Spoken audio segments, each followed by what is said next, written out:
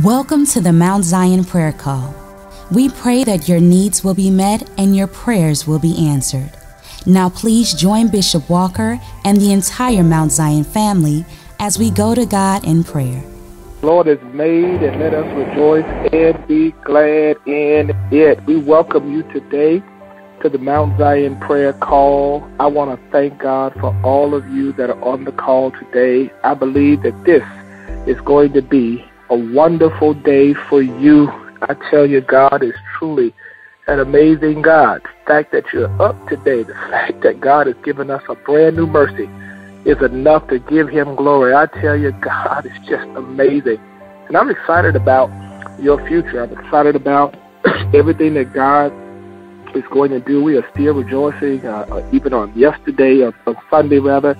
So in this series on, I'm telling you, just going after destiny, just determined to reach it. We talked about it's really okay if you let me go, if you leave me. I'm telling you, God spoke to us through the book of Ruth. Everybody has an Orpah, and you got to know how to let Orpah go. If you missed that message, go to MountZionAnywhere.org. Check it out. It will bless your life. I'm telling you, so many people have stopped me in the street and said, Bishop, that word was right where I live. I certainly thank God for that. That's the power of God's word. I also want to thank God for all of you, because as you know, tonight, don't forget to tune in to TBN. Of course, we'll be sharing with Bishop Paul Morton. What a historical moment it will be. You'll be able to hear about the shift in where Full Gospel is going. And of course, Pastor Deborah Morton and it was Jennifer Holliday, William Murphy. You talk about just a powerful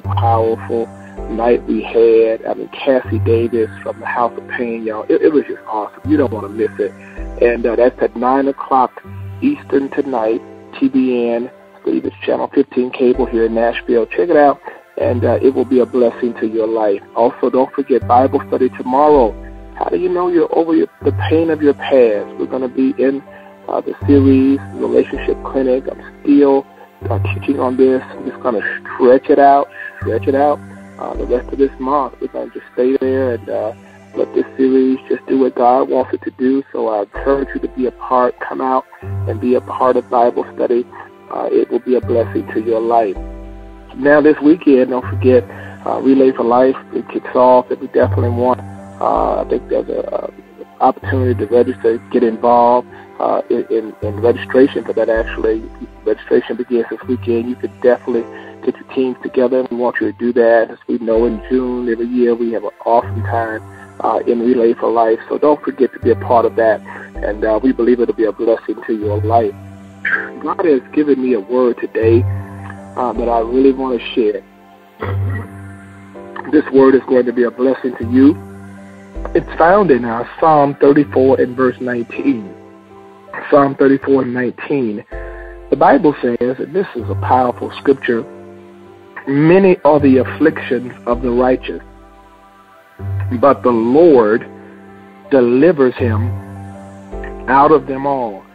What a powerful word David gives to us today, and I just want to speak to it today, because I just believe today I want you to leave the saying, he's working it out. You know, the thing I love about God is that he's always moving. He's always got a plan for our lives. When we experience challenges that may come, we don't realize that Paul says in Romans 8:28 that all things still work together for good to those who love God and are called according to his purpose, that God is still working. Sometimes when we are presented with bad news or challenges, we kind of wonder, Lord, where are you? Are you really working? Are you really allowing this to happen? And the devil sometimes can interrogate us and make us think that God's just passive on the side of the road and he's not moving. But I need somebody to know that whatever the situation is, God is working it out. When the psalmist declares here that many are the afflictions of the righteous, I want to talk about, first of all, that God develops the Christian.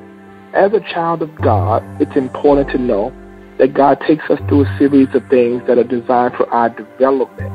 Do not think that God is trying to destroy you in it. It's all about building you up in whatever you go through. The only way you're going to build muscle is through resistance. The only way you're going to build a testimony is through a test. The only way you're going to really have a message is oftentimes through the mess that we have to deal with. God really enhances our spiritual portfolio by giving us a series of afflictions. The Bible says many are the afflictions. Isn't that something? Many of the afflictions. But James in the New Testament says, count it all joy when you fall into various trials, many different kinds of tests and trials. That God, in his permissive will, allows us to go through a series of different kinds of afflictions and or tests because he wants to make certain that we are tried in every area so that we develop as a Christian the capacity to represent him in the world like we should. You really don't know where your prayer life is until you've been tested. You really don't know where your commitment, your faithfulness is until you've been tested. And so when the affliction comes, it comes, watch it, it comes to serve a purpose. God wouldn't allow it to happen to you just to use you as a spiritual guinea pig. No, God is developing you, helping you become stronger. This thing that you are going through is not unto death, but it is for your development. I need you to say that with me today. This thing that I'm going through is not unto death, but it is for my development. When you come out of this, you're going to be stronger, wiser, better. That's why you have to give God glory for allowing you to experience what you experience. It is this moment, child of God, that you have to say, you know what? He's working it out. The devil wants you to believe that this thing is terminal. It is going to take you out, that it's permanent reality, but this thing is temporary. Somebody on this call can be a witness. You went through something, the devil tried to say, this is it, it's over for you, but you came out on the other side and you realized God was just allowing you to go through it because it was a part of your development. Thank God for everything that develops me. Now, Lord, I see clear now. I know who my real friends are now. I know the value of prayer now. I know the power of your word now. I know what it's like to be faithful now. Standing by myself, even if I have to stand with you by myself, God, I'm okay because I thank you for the experiences that I've gone through. Many, many are the afflictions of, the Bible says, the righteous, of the righteous. Let's talk about that. Because those of us who are righteous, we don't feel that it's fair sometimes. We say, Lord, if I do all the things that I'm supposed to do, does bad happen to me? Well, the rain falls on the just and the unjust. What happens is that God displays our convictions. Not only does God develop the Christian, but he displays our convictions. The righteous go through the affliction because God can trust the righteous to represent him in the earth. Listen, what we believe fundamentally is often given a platform in the world so people can literally see this is what a Christian really looks like. This is what a child of God looks like when they go through a situation. Somebody needs to know that God is allowing you to be used as evidence of what true convictions really mean. This is not the time for you to fold or to crack, but this is the time for you to stand up and rise to the occasion and display your convictions. Just because I'm righteous doesn't mean I'm not going to have a trial. But I'm going to be like Job. Though he slay me, yet will I trust in him. All of my appointed days will I wait until my change comes. Job understood very clearly that God was positioning him to really prove to the devil.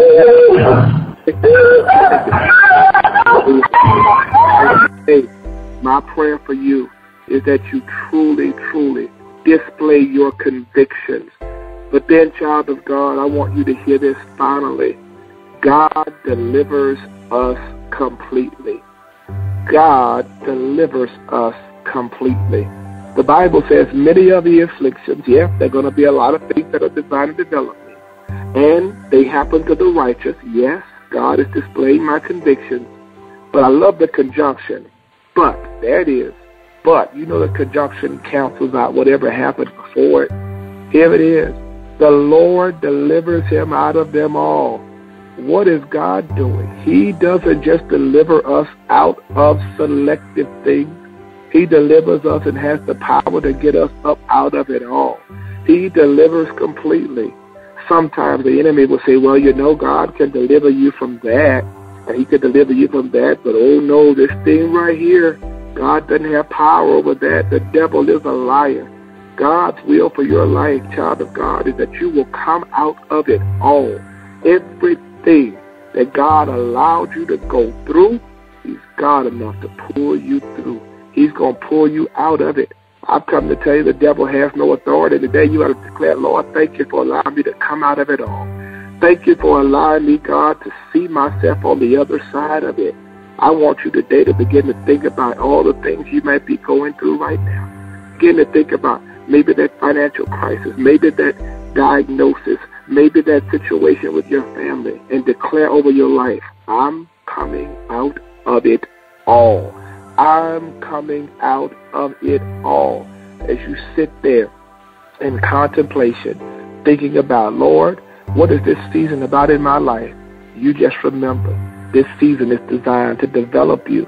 It's designed to show somebody what real conviction looks like. But it's also to prove to you that God has the power to deliver you out of it all. When you come out of this, man, you're coming out with a testimony. You coming out with a testimony of what it means to really declare that I've been through the storm and the rain, but I've made it. I've had heartaches and pain, but I made it through it all. I'm giving God the glory. Today, let that be your word. He's working it out.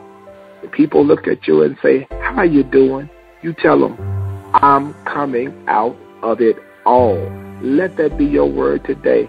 I thank God for the power of his word. And I want to pray for you right now because I just believe God is moving now. And we just want to tap right into this moment now. Father, in the name of Jesus, I thank you for everybody on this call. I thank you for my brothers and sisters.